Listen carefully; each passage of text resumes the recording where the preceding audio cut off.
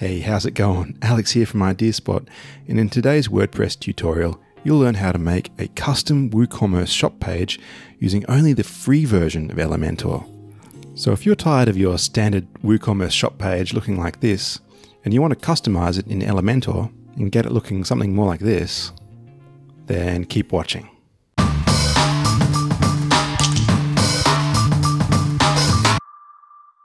Now, I know what you're thinking, the free version of Elementor doesn't even have any WooCommerce elements, they're all locked to the pro version. And it doesn't include the theme builder, so we can't edit the shop page anyway. But we can work around these issues using only free plugins.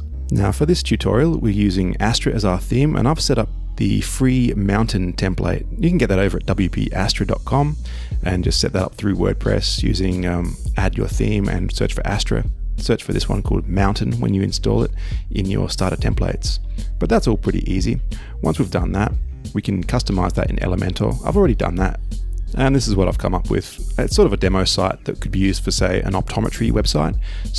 And I've set up a customized shop here, and I've installed WooCommerce, and we've just got the standard WooCommerce pages on here. So that's that standard, kind of ugly looking standard WooCommerce shop page.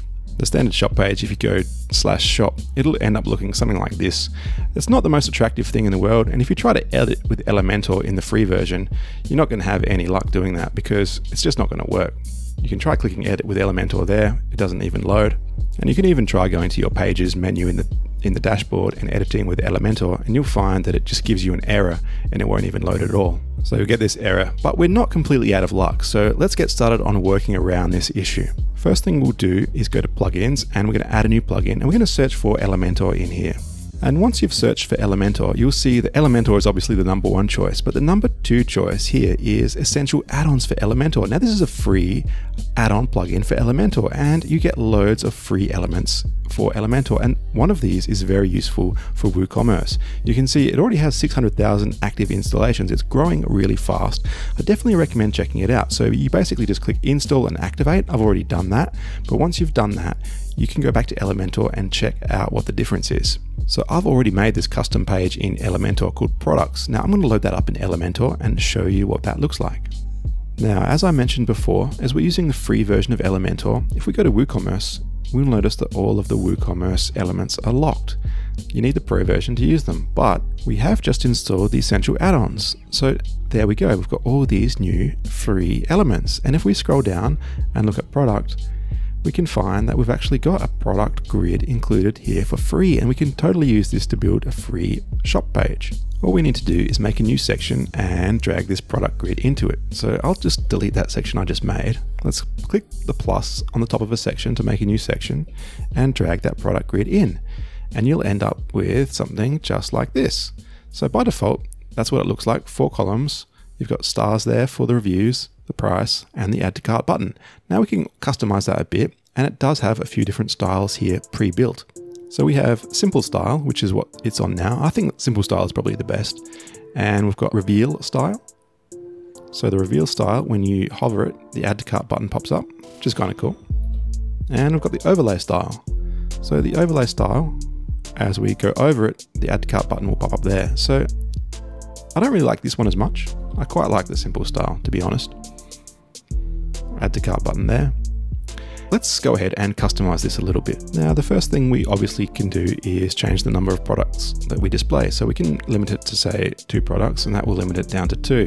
Now, we obviously are going to have more than 2 products in most stores. So you can actually make a fairly high number if you wanted to display a lot of products, say 20. And it's not going to display all of them because we only have 4 products in this store. But let's say we only had 3 columns. So there's 3 there and then 1 there. So rather than having 3 columns and then 1 popping down there, we could actually use a load more button as well. So have us show the load more button, and that pops a load more button down there. And then if you had an unusual number of products, you could just limit it to, say, 3 or 6 or 9. And then let's limit it to 3 here in this example. And then if we wanted to load the 4th product, you'd click load more and it could load the 4th one, and it still looks nice and clean. And then if you want to load the rest of the products, you could click load. So that's a nice way of organizing your columns. You could do it with 2 columns as well. And then if you had, say, 2 and then 4, and then if you had a 5th one, you could load it up with the 5th column. So totally up to you how you do this. I think 3 looks pretty good. And so I like using that load more button for the 4th product. So let's limit that back to 4. But anyway, have a play around with that and get it to, set it to 3, sorry. There we go. So play around with that however you want and get that setting the way that you prefer. The other thing I like to remove is the reviews. If you've got a new website, it's going to take a while to build up some reviews.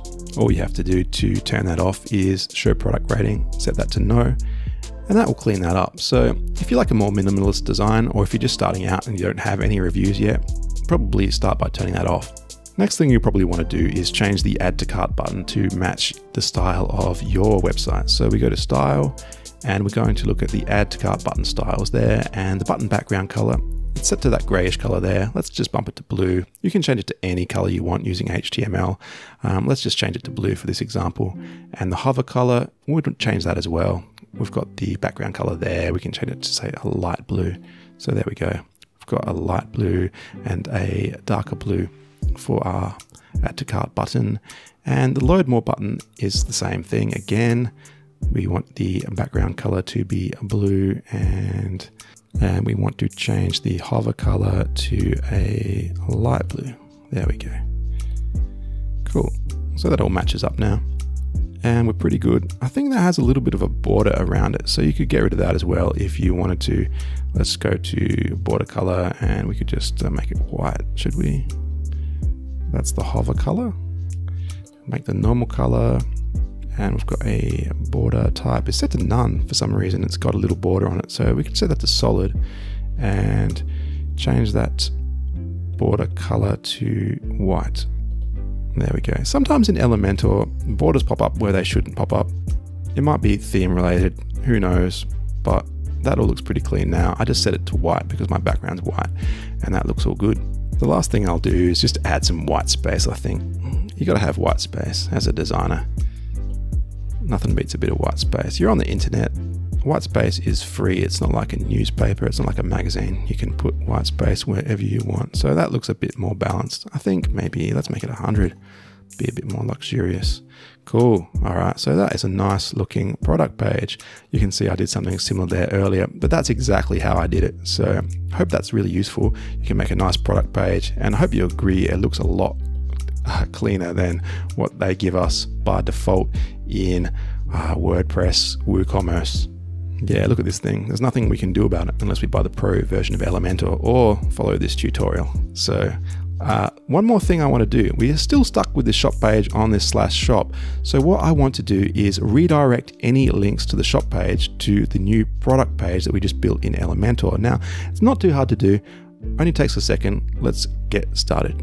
So we're back in our dashboard under plugins and add new. We're going to search for a redirection and go ahead and install and activate this one called redirection. It has a million active installs, so it's really one of the more essential plugins you should use on your WordPress install.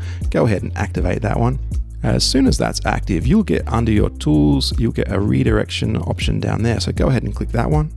Now here I've already set up a redirect that redirects anything that goes to shop, redirects me to the products page. I'll show you how I did that. So let's just go ahead and delete that one here and we'll make a new one from scratch. So we go to redirections and add new. We want the source. We want it to be the shop, and we want to match all parameters in any order, and the target URL is our products page. So that's icare.au/products. And the only thing we want to do with that is click this little down thing, and we want to ignore the slash, and we want to ignore cases. So any links, doesn't matter if it has slashes or cases or whatever, it's going to redirect anything from shop to products there. So that was the page that we actually built in Elementor earlier. That was this one. It's called products. And in the redirection settings here, it'll redirect to that products page. So anything from shop will go to products. And then all we have to do is click add redirect. And there we go. So now when we try to go to our shop page, we should end up getting pointed over to our products page. There we go. So we're basically all done.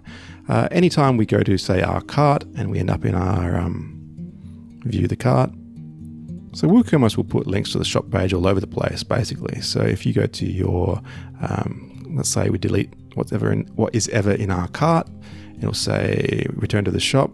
Instead of taking us to the WooCommerce shop, it'll direct us over to our products page that we made in Elementor, and we can make that however we want. You all are familiar with how to use Elementor because you've all watched my previous videos, of course. And if you haven't, click subscribe and check those out because super easy, super fun.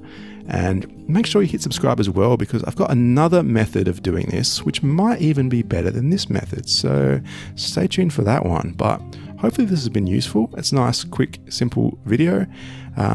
Hope it helps building your e-commerce store. I know a lot of you are starting from scratch and you want to keep prices down. You want to keep your costs to a minimum. You don't want to buy Elementor Pro just yet because let's face it, not all of us have that sort of money lying around to build a website. We want to try and do it for free. So this is how you do it.